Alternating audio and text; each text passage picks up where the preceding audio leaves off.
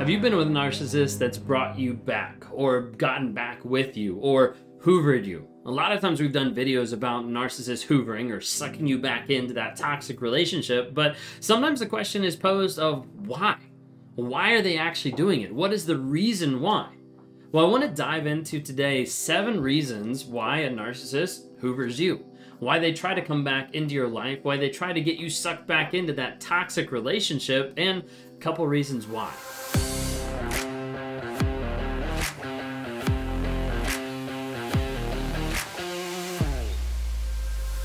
If you guys are new here, my name is Ben Taylor. I'm a self-aware narcissist on this channel to provide awareness, growth, healing, and change. We do that on all different platforms by dropping small nuggets of truth. So if you don't follow already, look at TikTok, Instagram, Facebook, YouTube, LinkedIn to be able to see some of the videos that we post on a day-to-day basis.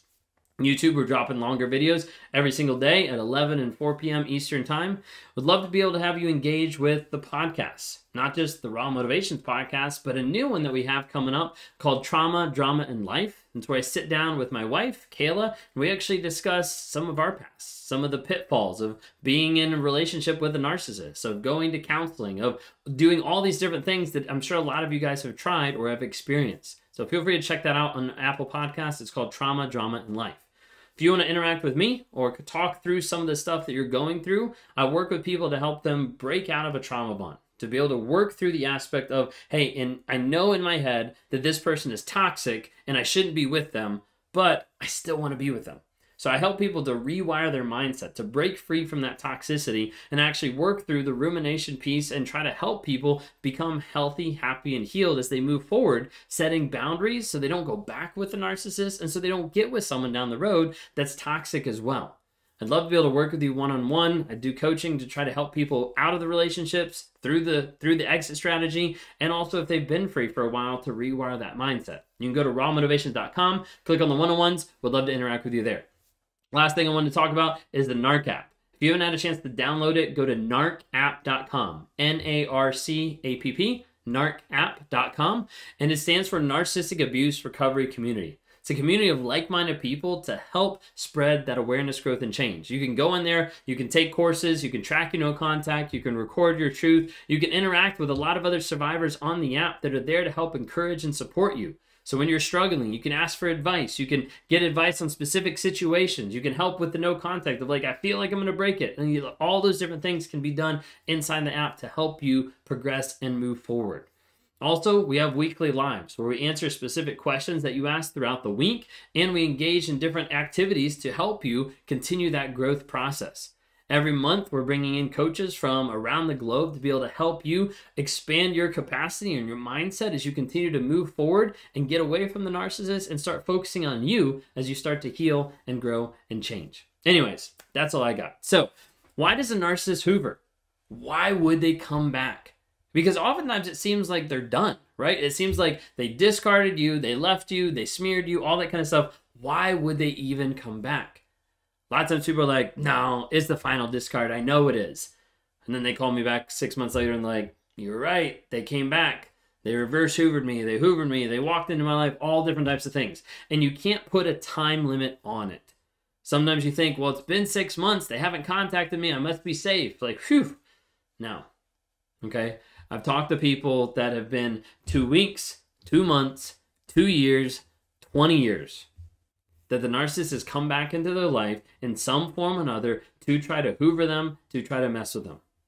But the big question is not of them coming back in. I have lots of videos on that. Block, ghost, go no contact. That responsibility is on you, not on the narcissist. Okay, they didn't care about you in the relationship. They're not going to care about you after.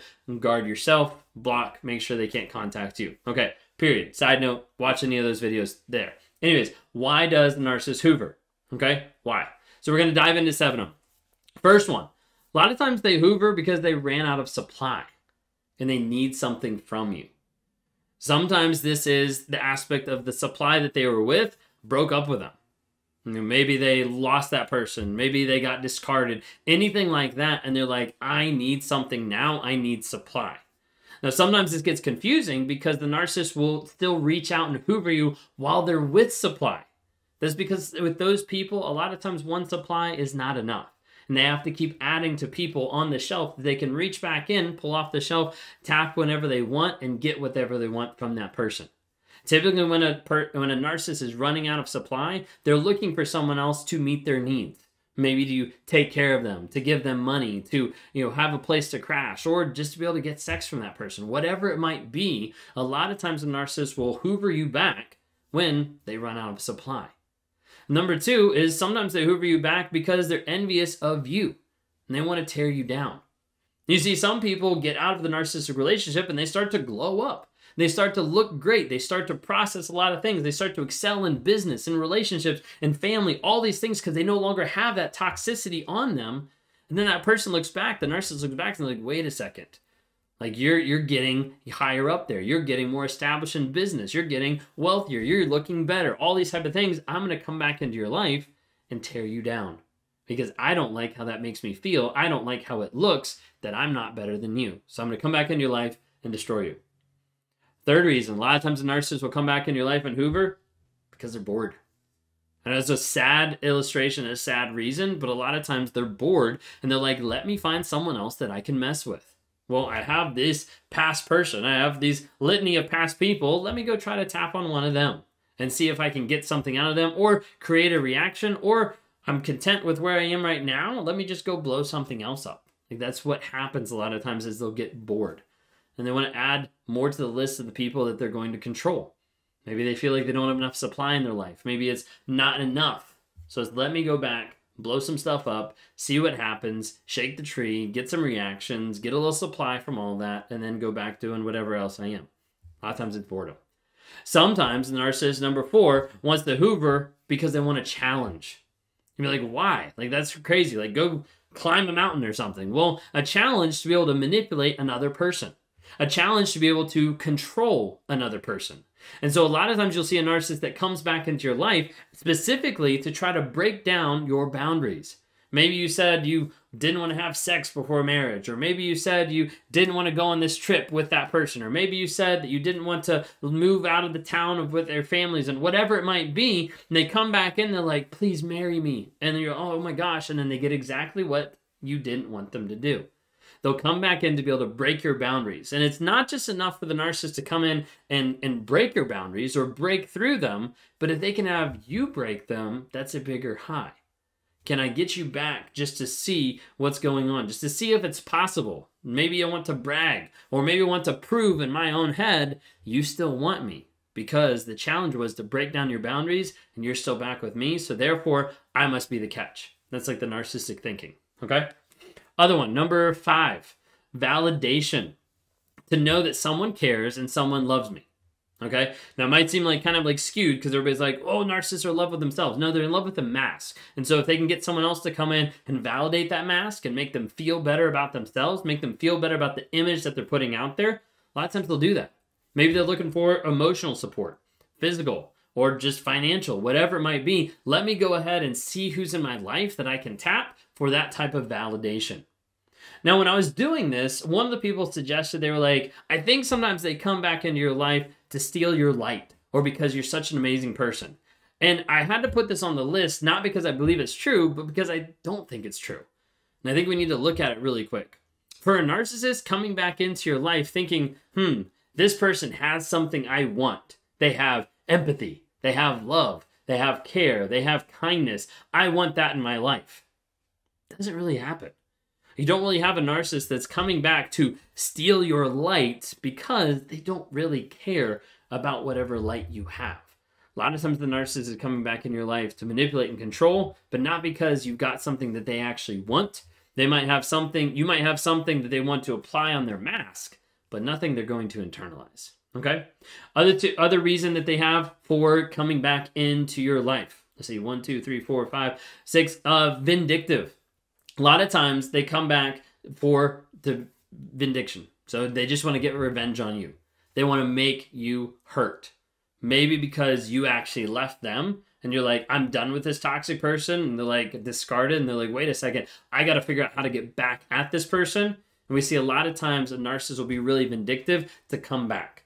Now I'm talking even to like the level of like come back, court, date, get with someone. I don't even know why I said court. Sorry. Get back with someone, sleep with someone, or get ready to sleep with someone and then walk out.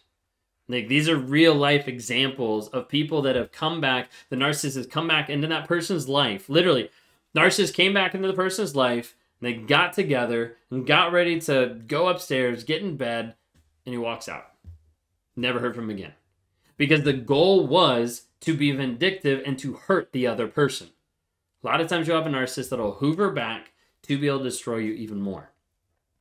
One thing I wanted to say is, like, a lot of times it feels like that narcissist knows that you're doing better, right? Like, you just start to get your head above water. You just start to work on a couple things. You're like, I'm finally getting free. And they're like, hey, back in your life. Well, it's because narcissists oftentimes have a sixth sense of when to come back in. It's almost like they know when to come back in. Sometimes they know because they're used to your cycles. They're used to how you interact. They're used to the time frame, and they've gotten used to it internally, mentally, emotionally, of when would be a good time to come back into your life. That's why you have to make sure that you're the one that blocks, that you're the one that keeps up all the Hoover protection to keep you safe from that toxic person. Because you never know when they're going to come back into your life. Oftentimes when you feel like you're doing the best ever, you'll see them pop up. The real test is when they pop up, how do you handle them? How do you make sure that there's not a way for them to pop up? How do you make sure that there's not a way for them to contact you or run into you, to be able to take anything you can to have that high protection so that you keep away from being hoovered?